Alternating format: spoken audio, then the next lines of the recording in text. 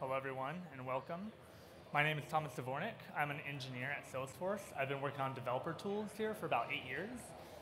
So pretty passionate about the platform. I currently live in Colorado, in Denver. There's my email and my GitHub and Twitter alias. If you guys want to follow me or tweet me or whatever, I'm always happy to answer questions or just communicate in general. What I want to do today is I want to talk about what Salesforce DX really is and try to build up this mental cheat sheet, if you will, so that we can all intelligently communicate about it and what it really means. Before I get started, as with any talk here, make purchasing decisions based on what's generally available and not on the contents of my slides or my presentation today. So I could just jump in and give you this cheat sheet, the single page that you can look at and kind of understand more about it, but instead we're going to go on kind of this journey. And before we talk about what Salesforce DX is, we're going to talk about what it is not. Because I hear a lot of comments from people about what it's not, and I just want to clarify some of that. We'll go through some more misconceptions at the end, and then I'll kind of tell you some other resources here at Trailhead to kind of learn more. So first off, DX is not, and this may come to a surprise to a lot of you, it's not a conference. Now, I actually thought this was pretty entertaining, and I've heard it a couple times, and I quote, Dreamforce is like marketing, or like, Salesforce DX is like Dreamforce with less marketing and Metallica. And that's technically a true statement, right? Salesforce DX does not have Metallica. We do have a lot less marketing than Dreamforce, but obviously this person got confused with Trailhead DX. Y'all are here, I'm assuming y'all know that it's not a conference, but it kind of goes to show the wide varying opinions about what Salesforce DX really is. There's a lot of different user personas here. Not only do we have developers and admins, there are sales users, marketing users. There's a lot of different people that participate on Salesforce. And so when they hear Salesforce DX, they have no idea what it means. And so we should communicate and clearly tell them what it is or is not. This is probably the number one thing I want you to walk away from this talk from, is that Salesforce DX is not a product. This is the thing I hear the most about. I don't know where that echo is coming from. Probably the thing I hear the most about, and it's just not a product. So we shouldn't refer to it as a product. A lot of times I hear people say, I can't use Salesforce DX. I don't really know what they mean by that, right? How can you not use or use something that is not a product? Another thing I hear quite often is Salesforce DX doesn't work for me.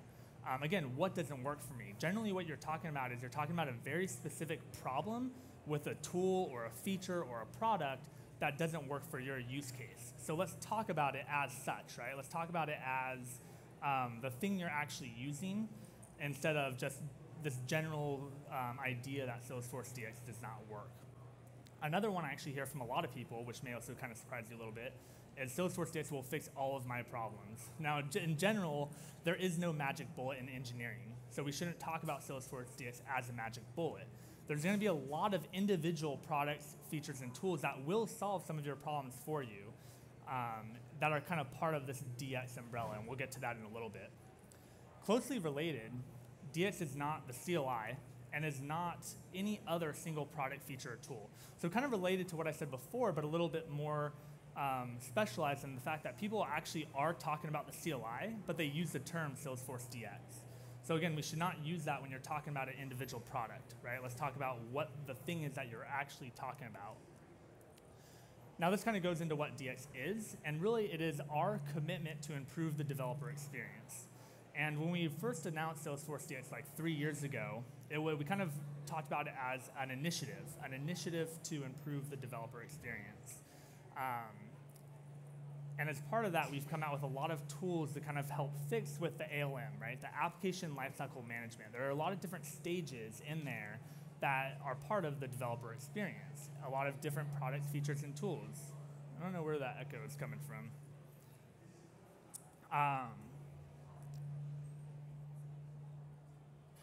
Sorry. And so more specifically, there are a lot of other pieces of the platform that you may not even think about as Salesforce DX in terms of like metadata, right? When you are developing on the platform, you're interacting with different pieces of metadata.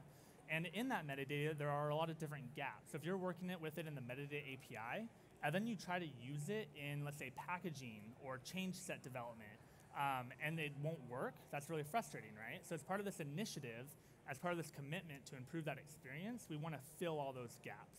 And so that's kind of a very specific example of things that we're doing to try to improve this process and this, just experience in general. Hopefully you have all seen this kind of application lifecycle management wheel. We have showed it many times at Trailhead and Dreamforce. In the center there, you'll see source control repository. Then in the middle circle is what actual application lifecycle management is. It is the design, code, build, test, and release of software. And this is really not specialized to Salesforce. Any other product or technology you work on, you're generally doing these stages of development. And everything you do in all of these stages are part of the developer experience. And so that's really what we're trying to do, is improve that experience. On the outer wheel, you'll see a lot of things that are specific to Salesforce, things that have come out of this initiative. Things like the Salesforce CLI, the VS Code extensions, scratch orgs, unlock packaging. These are all things that we're trying to do to solve problems you guys are experiencing and make that just the overall experience better. You'll even notice things on here that have been part of the platform for way before we ever used the term Salesforce DX, such as Sandboxes, right? Sandboxes have been around for a very, very long time. But that is part of your development experience, and we've done things to improve that as well.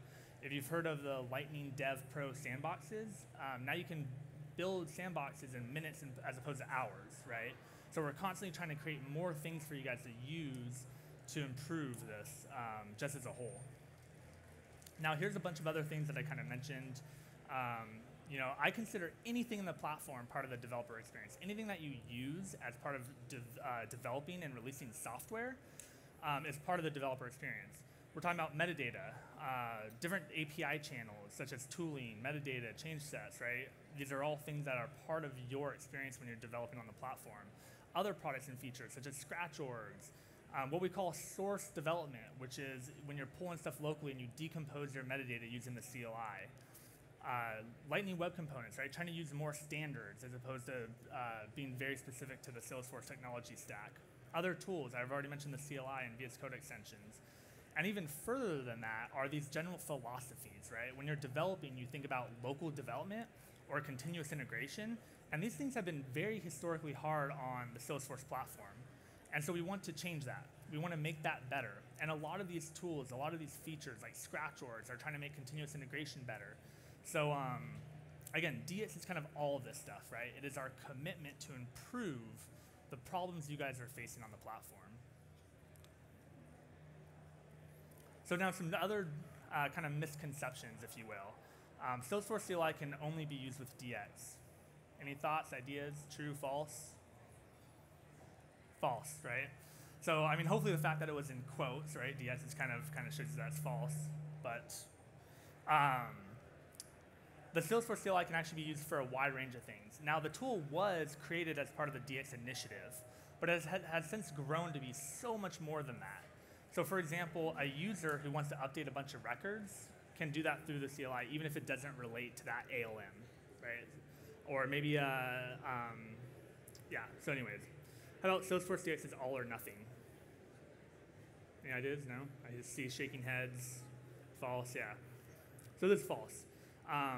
In general, since I've talked about it as this wide collection of products, features, tools, you can start to use these in your workflows immediately, right? You can start to use the CLI. You can start to use scratch orgs to help improve your CI.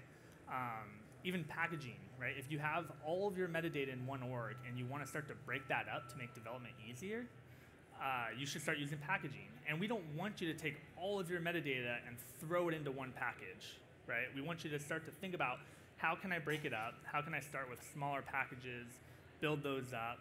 And so it should never be this all or nothing thing. We want you to incrementally build on top of the things you already have. We want to make your workflows better and improve your problems. How about this? Admins can use DX. Yeah, I see some nods there. So true. I mean, I've kind of already mentioned this before. The most basic example is an admin can use the CLI to assign a permission set. That may not be part of the workflow, right? But even more than that, Salesforce is a little bit unique. There are a lot of other platforms that do this too, but that admins are heavily involved in the ALM, whether we want them to or whether developers want them to be or not, right? They're part of the testing. They're part of the release management. They make changes, configuration changes in prod that you need to pull back into Sandbox. So whether we want it or not, they're part of the developer experience. And we're constantly trying to make that better for not only admins, but also for developers so that we can all work together better. And there's a lot more things that you're going to be seeing coming out in the future in this area. How about this? I have to use Git. Does everyone here know what Git is? Yeah, for the most part. So what do you think? True, false? Yeah, so false. So this is kind of twofold. One is you do not have to use a version control system, which is what Git is in Salesforce. So there's kind of the two different models of developing on the platform. You have what we call org-based development, where you have your dev sandboxes. And you are making changes there. You're pushing that into a full sandbox copy to do some testing, and then you're doing a change set into production. And that's completely valid. And in that case, the org is your source of truth. That is where all your source lives. On the flip side, you pull all your metadata out of the org and you put it into a version control system, right? And that makes it better for teams who are developing all in the same code base. It helps you with merge conflicts, all of that stuff. But you don't have to use Git. You can use whatever version control system you want. You can use Perforce, SVN, and this kind of shows our goal with DX is to, again, open up the platform, right? Make it so you can use whatever tools that you want to help with your application lifecycle management. Another one here, scratch orders can be used like sandboxes. What do you think? See some grins, some nods, some shaking heads, kind of, maybe. Maybe, but I'm going to go ahead and say false on this one. Really, scratch orders and sandboxes have pretty different use cases. Scratch orders are temporary, so they're short-lived, and they start off empty, so you have to build them up from scratch, right? That's kind of where the term scratch org comes in at. And so, really, these are perfect for development, right? Each developer gets their own scratch org, and they can do some development in it, and then when they're done, they throw it away. For CI, you want to spin it up and run your test and then throw away that environment. It makes it more repeatable so that your continuous integration is not failing because someone forgot to clean up a sandbox. So again, very special use cases. Versus sandboxes are much more tailored for like integration test, end-to-end testing, right? That you need some maybe production data to test out the new feature. You need to test all of your services and how they integrate together. These are something that would be more difficult to do in a scratch org because you would have to set it up every single time. So when you're, again, thinking about these projects or products and tools, think about the pros and the cons, what they're good for, what other problems you may face. Not everything is going to fix everything for you. And so don't just assume that something can be tailored to something you're doing. Try to look into it. You know, obviously a lot of Trailhead ones or Trailhead DS talks are good for this to kind of help clarify what a specific product can do for you. And yeah, so there's a lot more misconceptions out there. Those are the main ones I hear all the time. If you guys have questions or what you think you're not sure about, you know, make sure you ask. Reach out to us here, reach out to us on Twitter, reach out to a product manager, and get some clarification. And just to recap, Salesforce DX is our commitment to improve the developer experience. Okay, so let's start referring to it what it is. Let's start talking about it as not a product, not a tool, right? It's just this overall umbrella of the experience of working on the platform. Now, here's some other things to look at Trailhead. This is my list. I highly encourage you guys to obviously get your own, right? Like whatever is gonna improve your workflows is what you wanna learn more about. I thought some of these were interesting. I highly recommend going to the super session, the Salesforce Heart DX super session. Some of the messaging that I talked about here is kind of gonna be reiterated there, as well as a lot of the new things that we're coming out with to, again, improve your experience on working on the platform. Here's a roadmap slide. You may see this in a lot of other sessions. I'm not going to go into any of these things that are coming out. What I really want to come across on this slide is that this roadmap is based on you guys. So when we hear from you and we hear your pain points and we hear things you're struggling with, that directly impacts what we're going to build to improve the experience. We don't want you guys to suffer. With as many problems as there are on any platform, the goal is to constantly improve that, right? So if you do have problems, if you do have bugs, if you do have issues, reach out to us, reach out to a product manager, post on Idea Exchange. There's so many avenues and venues to help get your problems fixed rather than just saying, oh, well, I guess that's the way it is. I guess I'll just have to struggle and live with it.